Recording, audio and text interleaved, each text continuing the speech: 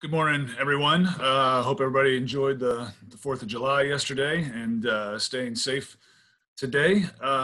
We have Moe Wagner here with us for his media availability session. I just got done with his workout, as you can see.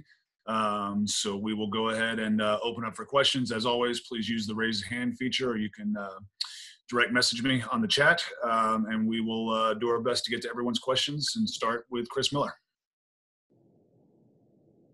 Scott, appreciate that. Mo, how are you? Good. I would say good to see you, but I can't see you. We'll see each other soon enough, buddy. Quick question, man. With what's going on with obviously the pandemic and the social unrest that's going on in this country, how would you kind of capsulize, from your perspective, the last 3.5 months?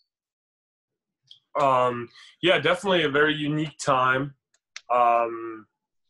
So kind of surreal feelings and obviously doubts too, like, is this really happening? And then at the same time, especially with the social justice stuff, obviously it's extremely unfortunate that we have to have these conversations, but at the same time, I'm kind of like proud to be part of a time where this is happening.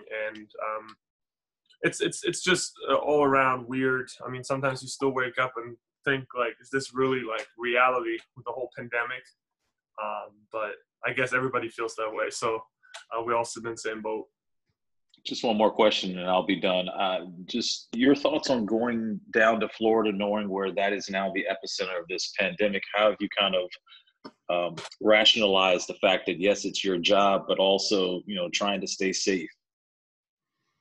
Yeah. I mean, I think the whole thing in general is obviously a very unique situation to begin with, to be in a bubble and have that kind of phenomenon where you kind of cut off the rest of the world and just try to do your thing and play basketball together, which I'm, first of all, very excited for, to be able to play again. I mean, I'm very young, so to have this opportunity to play in the summer and to finish out the season and play for the playoffs is incredible for me. But the fact that the cases are spiking is definitely a whole different question, and obviously raises some doubts. But I'll just stay in the moment and as I have in the last 4 months, and just go day by day, and we'll see how it works out. And I trust the league and the NBPA to figure it out. Thanks, Mo. Appreciate your time. Stay safe. Likewise. Thanks. Fred. Hey Mo, what's going on? Going on? How you doing?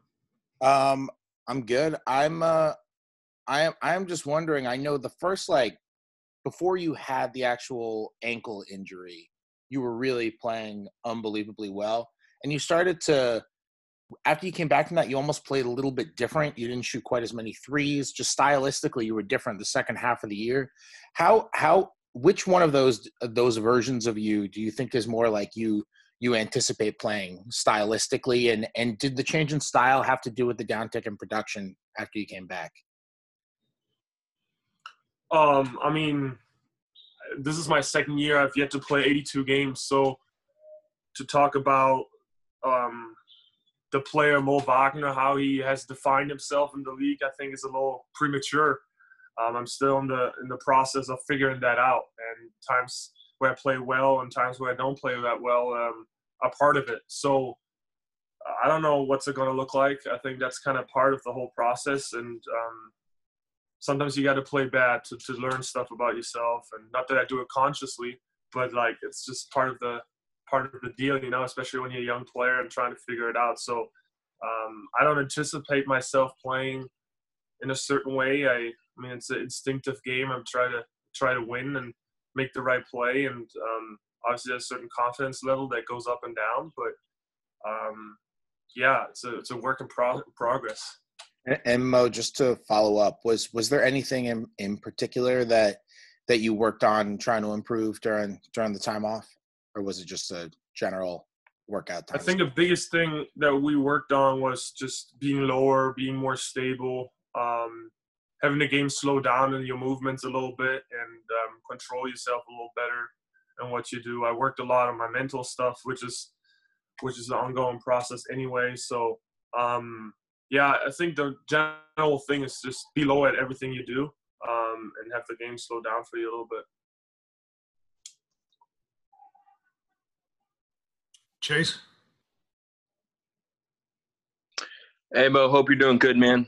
I'm curious, what type of resources did you have while you were waiting out this quarantine? Did you have a hoop to shoot on, weights, exercise bike, stuff like that?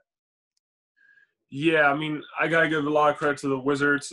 The Wizards did a great job of like providing us with material and all the stuff that we needed. I live in a little townhouse in DC, so I rented a the townhouse below my apartment, or whatever you want to call it, because it's empty, and we set up a little gym and had some space. I had my family there too, so I wasn't alone. I had good company, and I mean, we did Zoom workouts every week, and eventually my brother and I got kind of eager to shoot a ball, so my agent had us send a basketball hoop for outside, which we built. Took us like 3 days, and obviously it's not the same thing, but I mean, we played a little bit in the garage in the middle of the city. It was a kind of absurd situation, but you'll take what you can get, I guess. Neil? Hey, Mo, hope you and your family are doing well. I was wondering, when you were going through the playoff Zoom sessions, where you guys watched back some of the old Wizards playoff games, what was kind of one of your biggest takeaways about that whole process and how that's so much different than regular season? I mean, it's an entirely different game. I think it was really cool to kind of see John and Brad and Jan, I mean, all these guys in action, and kind of look at them through a different lens. And also, especially with Brad, just being able to have kind of engage about what he was thinking, certain situations, and how he sees it now. And I mean, the dude is unbelievable, and the way he sees himself is to kind of get a behind the scenes look at that. It's pretty unique.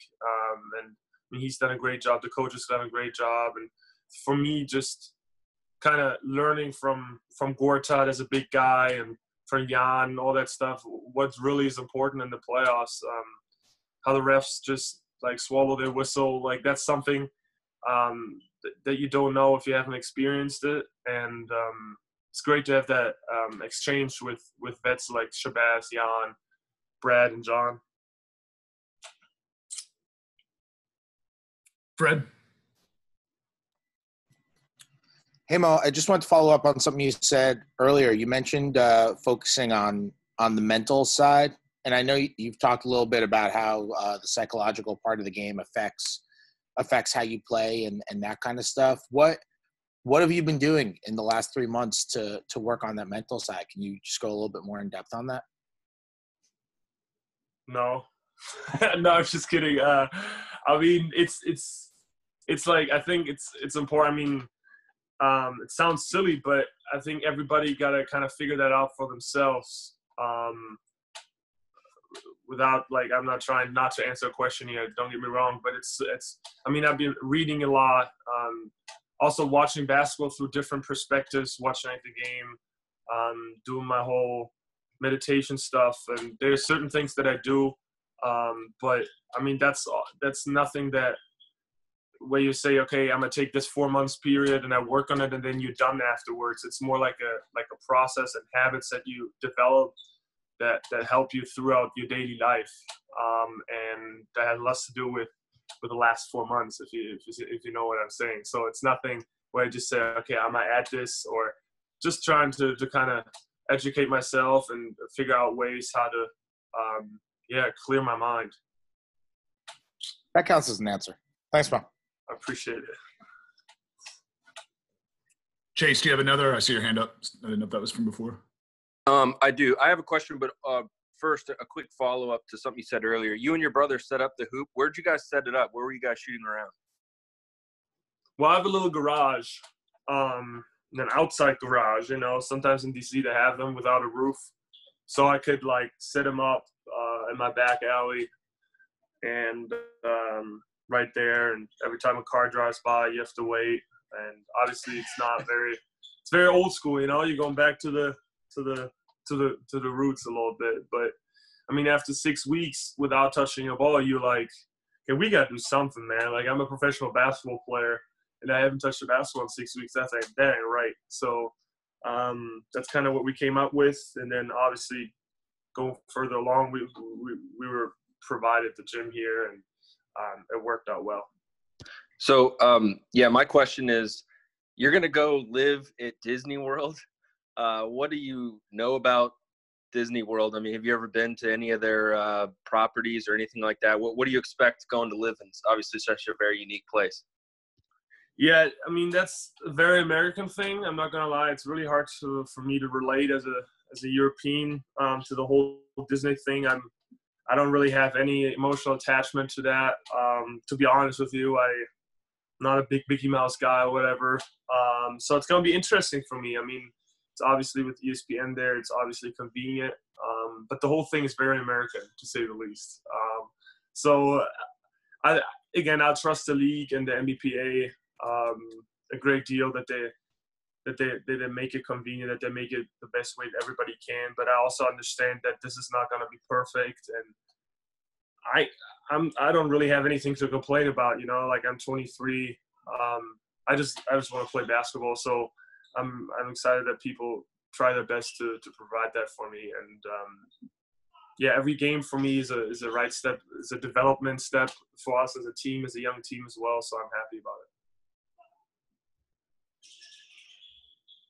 All right, great. Thanks, Mo. Unless anybody else has another question, I don't see anybody else's hand raised. If anybody else has a question, go ahead. If not, we will go ahead and wrap up. Appreciate it, Mo. And we'll send the schedule for